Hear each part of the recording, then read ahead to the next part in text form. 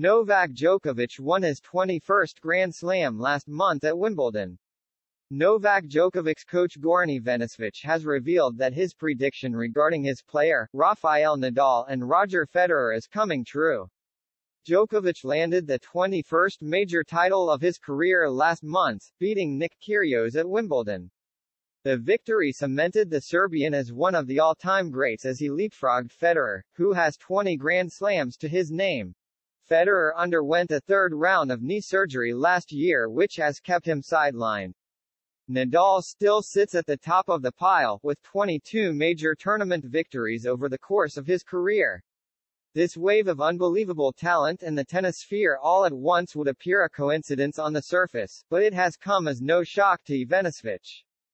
Djokovic's coach has revealed that he always believed that his player and Nadal would surpass Federer's record. He told Slobodna Dalmacia, "If someone had said 10 years ago that both of them would surpass Federer, they would not have believed it. Even before I was in the team, I said that both Novak and Nadal would have more Grand Slam titles than Roger, and now it is coming true.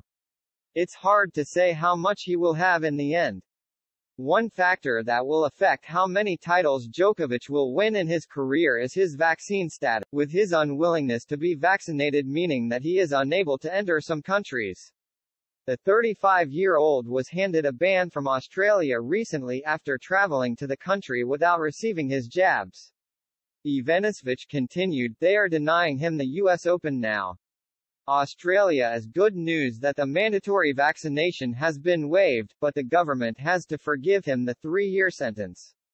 That might be okay." Australia's Prime Minister, Scott Morrison, has hinted that Djokovic's ban could be reduced or waived in the future, but only if a compelling reason is provided. Morrison told radio station 2 GB, "The ban does go over a 3-year period, but there is the opportunity for them to return in the right circumstances and that would be considered at the time. It remains to be seen how the overall rankings play out over the coming years, and whether Federer is able to reclaim his rank as the best ever once he returns to the court."